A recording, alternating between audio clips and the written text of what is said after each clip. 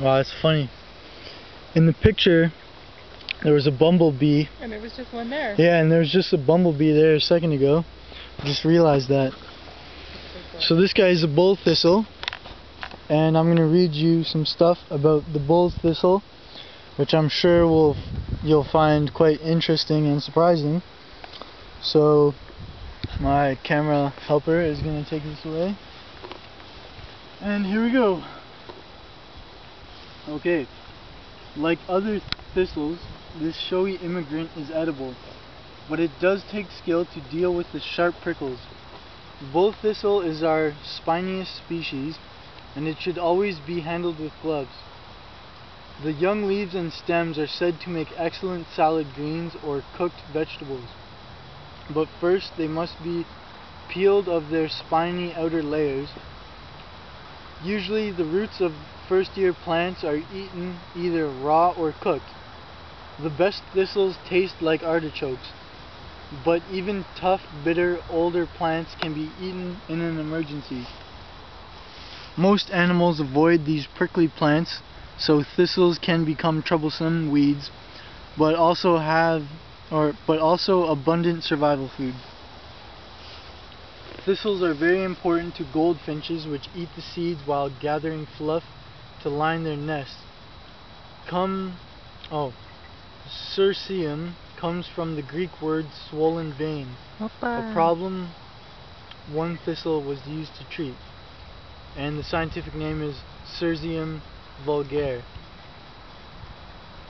Distribution: Eurasia, naturalized from Newfoundland to Alaska to Texas.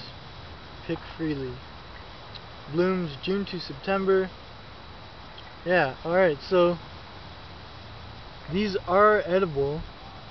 Most plants, let's see. What did it say about the roots? Usually the roots of the first year plants are eaten either raw or cooked. Does this look like a first year plant? Yes. Alright. No. Yes. Now, No. only problem is how to dig this thing up. Being quite prickly and whatnot. And apparently the stems and everything are edible. There's a smaller one there. That is a smaller one. Right there.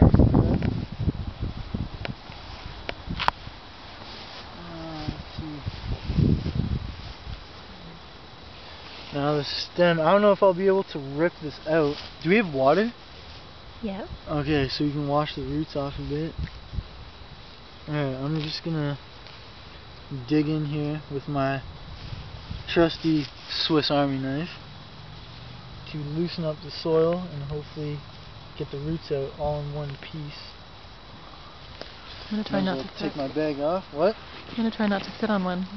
Yeah, don't be sitting on thistles. It's not the best seeding material.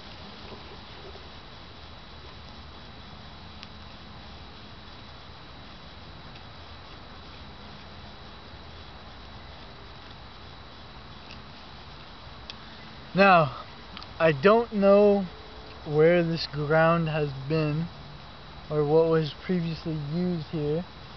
There's a jail right there, Brampton whatever correctional place. So I don't know if there's been like something else previously here on this land. That is fine. Although I think it was probably just farmland, because there's some farmland down there that the jail probably bought off farmers or something. So there's the enchanted forest that we just came out of. Yep. And I'm just gonna go for this. Damn. No roots. There's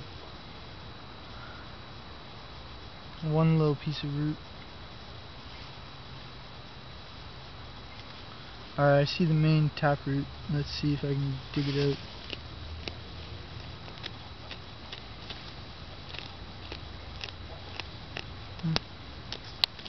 A lot of the areas where these common weeds grow is in not the most fertile soil and stuff like that, and they grow in very clayish, harsh areas.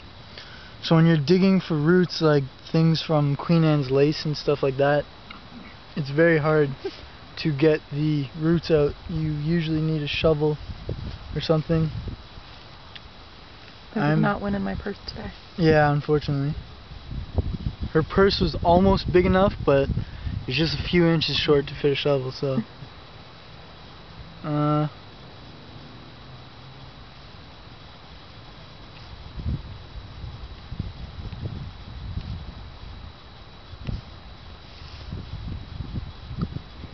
He's stunned, speechless.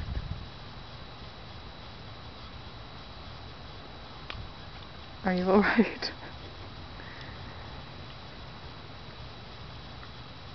That was a very small bite, but it actually tasted fairly pleasant. Just tasted like pretty much what the book describes, like fresh vegetables, pretty moist and juicy and stuff. There's some roots that are usually more harder and tougher. That wasn't too bad. Don't want to lose my knife and sit on it. Telephone. Alright. Yes. Wait. My cell phone is frogs and music. And thank you, Thistle Plant, for that sample and demonstration. We honor your being and hope that you go good for educational purposes. Now I'm going to answer this. Thank you. Thank you. Hello? Alright.